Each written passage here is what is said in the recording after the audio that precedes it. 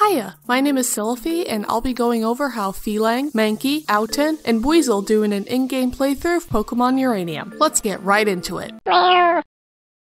Feleng is a cute little physical attacker. It evolves into Felunge at level 19, a Pokemon with a good 95 attack and speed, with an okay 70 defense. Once it levels up knowing rest, Felunge will evolve into Felaiger. And just look at those stats! Wow! You can get a Felaiger before the 4th gym if you pick up the rest TM on Route 8. There's not much to say about the normal type. It's immune to ghost, weak to fighting, you know the drill. I recommend getting Intimidate on Felunge instead of Cute Charm, for obvious reasons. And then there's Felaiger's ability. Pokemon has always had a history of giving Pokemon incredible stats, but crippling them with bad abilities. Felaiger has Lazy, which means it'll fall asleep the moment it enters battle. Does that make it unviable? No, not really. All you gotta do is wake it up with an Awakening in-game, or use a Chesto Berry in competitive play. Rather than outright crippling, I'd say Lazy is just more of a slight inconvenience. One of Feleng's starting moves is Charm, which is great early game. There's also Low Kick, which is pretty good if you want to hit those heavy steel and rock Pokemon. And there's also Body Slam for paralysis or return for more power. I highly recommend teaching your Felaiger Sleep Talk and keeping rest on it. This is because there's a bug that allows the user to heal with rest for free when used by Sleep Talk. It's basically Gen 2 Sleep Talk mechanics. Felaiger has a lot of physical TMs and move tutor moves to choose from. Feel free to pick whichever coverage move you need. When it comes to fighting the gym leaders, Feleng and Felunge are not that great against Davern and Cali, but Felaiger on the other hand hits like a truck against everyone else. The only things I'd watch out for are Tico's Inflagita, Rosalind's Windowtinger, Veyron's Ampharos, and Kato's Luchabra. Felaiger is pretty much a better slacking, and offers a slight challenge to using it. It's high risk, high reward.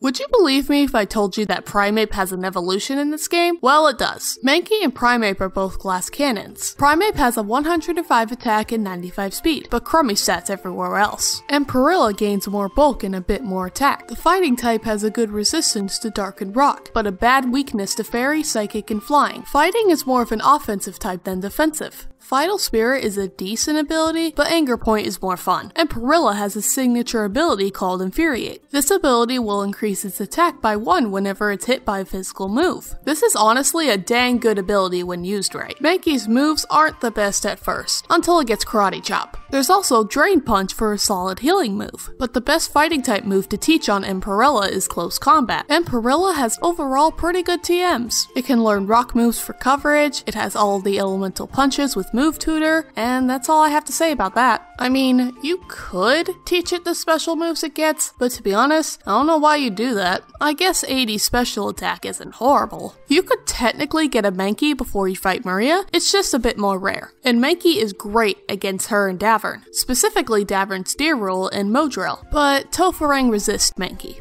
For Cali, Primeape is really only good against her Tubjaw. It's a bit frail against her other Pokemon. The same applies with Sheldon. While Primeape may be super effective against Steel, his Pokemon have incredible physical bulk, and 2 of them are Psychic types. You should be able to get the Jungle's Crown, the item required to evolve Primeape, on Route 10. Or, if you want to Emperilla earlier, you can wait until Tuesday and buy a Jungle's Crown from the Bill Beach department store. Unfortunately, most of Tico's team will resist Emperilla's fighting moves, but teaching Emperilla a rock move will help with this problem. Emperilla is bad against Rosalind because it's weak to her Psychic and Fairy moves. It's super effective against Veyron's Ice Pokemon, but it's weak to Alpico and Dunsarath. It's neutral to Hinata and weak to Whimsicott, and it resists Kato's dark moves and hits him neutrally, but Luchabra resists Emperilla's fighting moves. Overall, I'd say that Emperilla is a pretty good fighting type. Primeape isn't really the first Pokemon I expect to get an evolution, but I kinda like Emperilla.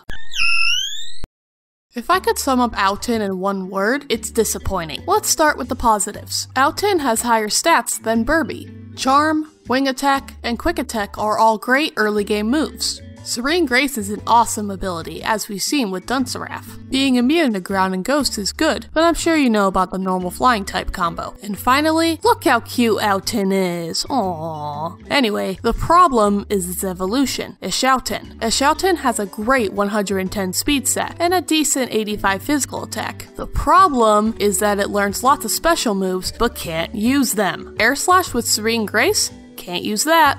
Ominous Wind with an increased chance to boost all stats? Can't use it. Thunderbolt and Shadow Ball with the TM? It wouldn't work. Sure, you could get Nasty Plot with a move tutor, but don't waste your shards. I'm sorry, but I don't think going over how Owten and a Shouten do against the gym leaders is necessary. I mean, sure, it's decent against Davern, but its stats will fall behind quickly. I don't really mean to be this harsh towards Owten, but it's just one of the worst flying types you can use. Just catch a Burby if you want an early flying type. Buizel has a 1% encounter rate on Route 3. That's literally the only way you can get Buizel. Well, you could wait until Route 14 to catch its evolution, Floatzel, but I feel like by then, you'll have a reliable water type. But let's say you get lucky. Or extremely lucky if you found a shiny. Buizel is a decent mixed attacker, but Floatzel is fast with more of an emphasis on its physical attack. The water type has good resistances, only 2 weaknesses, and it takes care of common types. There's a reason why bulky water types are popular. Floatzel has the swift swim ability, which makes it even faster in the rain. Buizel naturally learns Aqua Jet, which is a great priority move. Floatzel is a good user of Waterfall because it's fast enough to get the flinch chance, and there's also Ice Punch and Crunch with a move tutor. That's pretty much it for Floatzel. It only learns Water, Ice, a couple fighting and dark moves, Dig, Iron Tail, and Rock Tomb. I recommend this moveset: Rain Dance for setting up Swift Swim, Waterfall for a stab flinch chance, Ice Punch for coverage, and Aqua Jet for priority. As for how Buizel and Floatzel do against gym leaders, Buizel does really well against Davern, since it gets Water Gun to take care of his ground and rock Pokemon. Callie resists Floatzel's moves, and it's weak to Carl, but with Sheldon, it resists his moves and hits Cobb Meteor super effectively. Floatzel is great against Tico, especially with Aqua Jet on Iflagita. If you have Crunch on your Floatzel, then it can hit Rosalind's Drum Sama well, but overall, Floatzel is neutral against her. Unfortunately, most of Vagrant's team resists Floatzel's water moves, except for Andorin and Alpico. Floatzel is weak to Hinata, so teaching it an ice move could help if you want to use it. And lastly, Floatzel is neutral against Kato. Floatzel is a decent physical water Pokemon, but with how long you have to wait to find one and how rare Buizel is, I'm not really sure it's worth it, because there are better options for physical water types. I'm not saying Floatzel's bad, and if you really like it, then go for it. It does its job well. Route 3 has an interesting selection of Pokemon, ranging from good to bad. There is a Pokemon that I skipped, but I'll be saving it for another video. You'll see. If this guide helped you and you want to see more, then please like this video and subscribe for more guides. The next video will be about the Pokemon on Route 4, so keep an eye out for that. I'll see you next time and I hope you have a good day.